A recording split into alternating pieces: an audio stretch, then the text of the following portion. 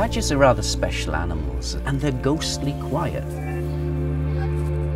I have tried to train myself when I walk through the woods that I close my eyes and try and smell the world around me.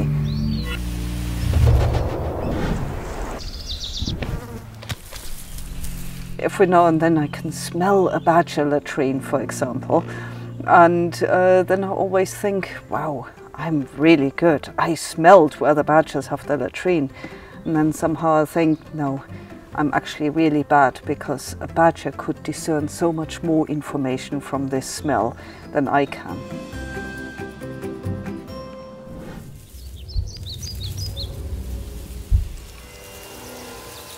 Badgers don't really make very much noise. Males will growl, they grumble, it's go, but cubs are the ones that really vocalise. They've got this very distinct sound, they cacker. And they go.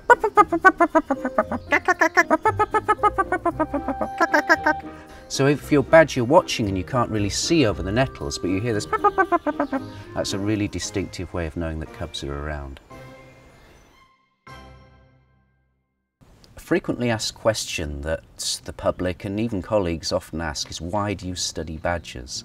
And the answer that we like to give is that we don't study badgers. We study ecology, and we use badgers as a brilliant model species for doing that. What we're interested in is questions about how the species is distributed, things that affect their abundance, how they respond to climate change, diseases, threats and that sort of thing. And because they're so easy to work with, we can trap large numbers, get good data, they make a great model species. The Badger project started in 1987. We catch, on average, between 400 500 badgers a year.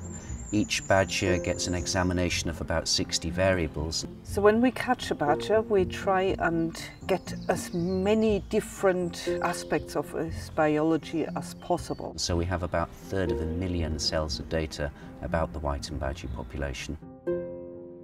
We can literally find the whole picture of the Wytham badger population as a family tree, if you like.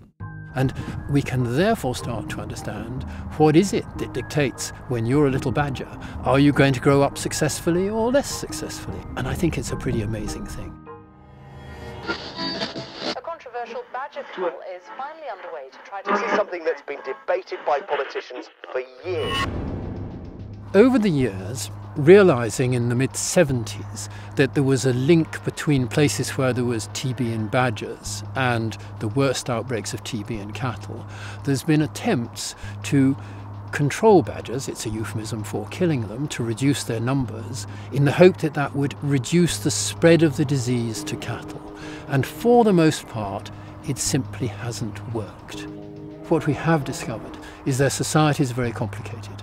And if you start disrupting that society, actually a consequence can be that the disease spreads faster in the chaotic, perturbed society than it did in the undisturbed one. So there's been an unintended, perverse consequence.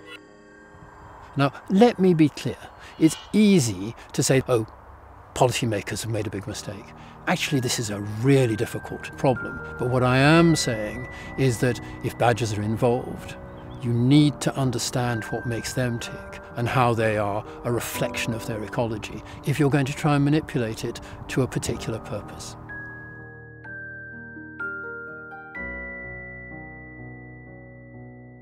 Wytham is magnificent because there's the opportunity to do things long term, and there's the opportunity to interpret what you discover alongside other long-term activities. And come to think of it, we've scarcely got started.